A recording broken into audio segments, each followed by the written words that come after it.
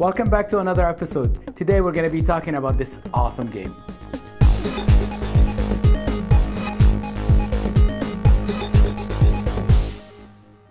So I had way too much fun working with Greg on reviving this awesome tic-tac-toe. And I decided that why not do it on this roulette game that was made years ago as well. This had, I think, a FEZ domino on there, running NETMF 4.1, and I couldn't find the code anywhere. This is from like 10 years ago, I don't know how long, very long time ago. Then we decided we want to revive this, and then we were picking a board and a main board or a processor, what we're going to use on here, because of course we want to use TinyCLR, that's the latest technology. And then we decided to continue with the Gadgeteer as maybe a last time goodbye Gadgeteer demo to show you that you can truly enjoy Gadgeteer still in whatever project you're building, while continue using TinyCLR if that's an option.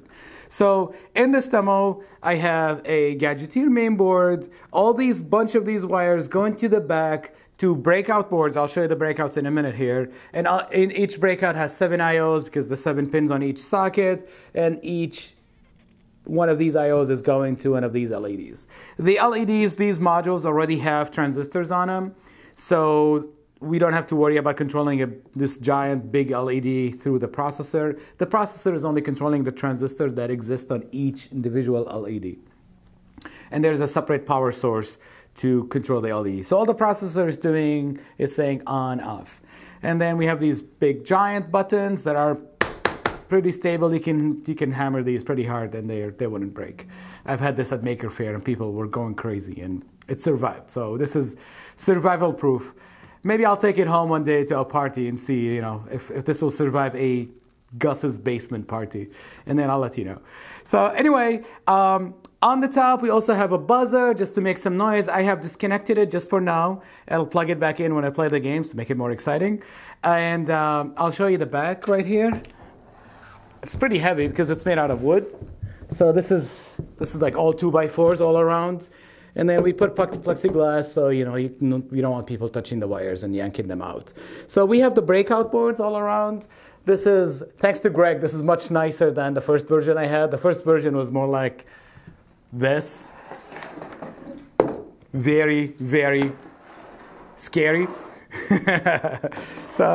But then Greg decided to cut the wires shorter at the breakouts nicely around. So each, like I said, 7 wires going to each, like 7 LEDs. We have them going all around. And one of them is going to the buttons. We have nicely tucked the power supplies back here. There are light bulbs inside the buttons, and they are 12 volts. So those are controlled through like a 12-volt power pack, and there's like a 5-volt power pack as well. We have the DP module on here, so the 12 volt can be powering everything. So I'm not exactly sure what happened back then. Oh, the 5 volt, I remember now. The 5 volt was required for the LEDs, and 12 volt was required for the light bulbs that are inside the buttons. And we have the 2 power packs connected to these LEDs. Pretty simple input, outputs that control the LEDs. Input that is coming from the buttons.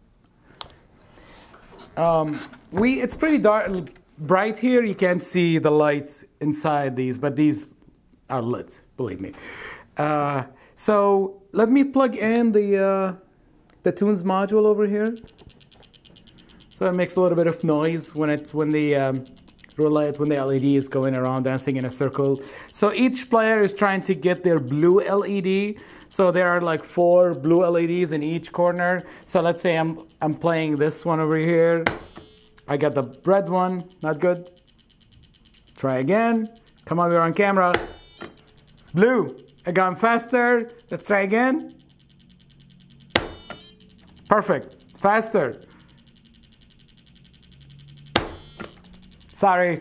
So that's the concept. It's pretty simple, and then you can change the software to make it do different things.